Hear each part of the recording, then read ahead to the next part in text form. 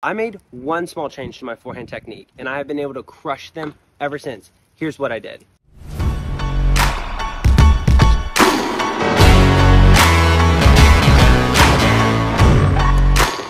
Before we get to the secret that has transformed my forehand, we have to start with your feet.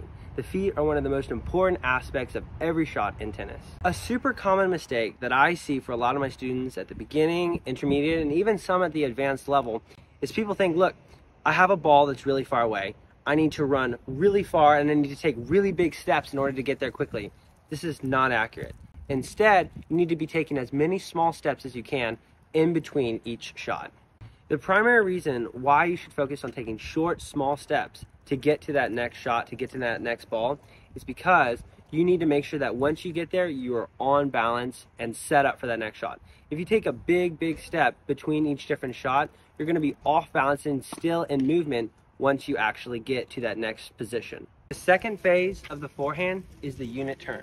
Making sure as soon as they hit that ball and you know which side it's going to, that you are immediately getting your shoulders turned with forehand or backhand, but specifically for your forehand, making sure that your left shoulder, or even more, is facing towards the opposite side of the court. By doing this, you ensure that you're able to build up momentum into your shot. By taking your racket first back, and then down, and then forward, you're building up that momentum so you're able to get extra power in your next shot. Third, and this is the secret sauce that I promised you at the very beginning of this video. As soon as you've made your unit turn, don't wait. Don't stay in that unit turn position. Immediately go down to pet the dog or dribble the basketball or whatever word picture you like to use, but don't wait. And the reason to immediately go down is this.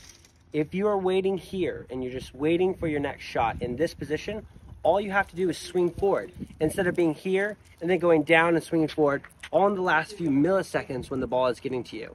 By being down there already, you're able to save yourself time and you only have to swing forward.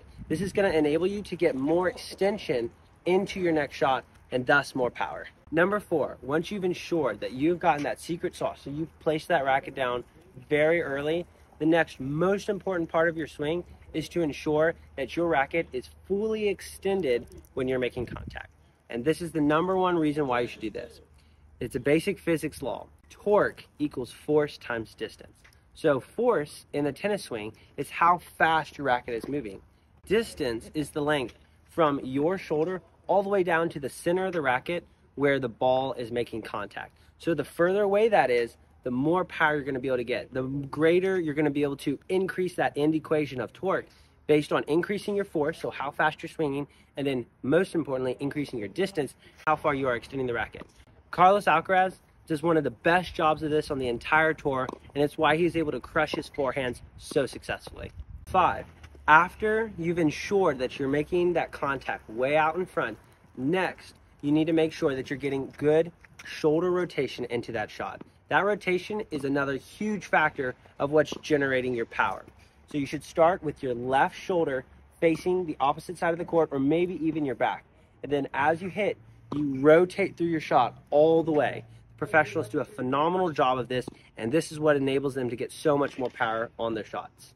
Finally, and number 6, make sure that you are always following through over your shoulder. This is one of the things that all the top pros have in common. Even Daniel Medvedev, who has a very flat forehand, still, if you watch him in slow motion, he's following through over his shoulder each time to enable him to get that top spin, to get that spin over the ball, which is going to make sure that it comes in and it's a very consistent shot.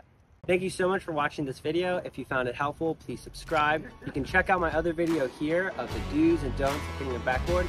And please leave a comment down below and let me know what you're going to do next time you're hitting forehand.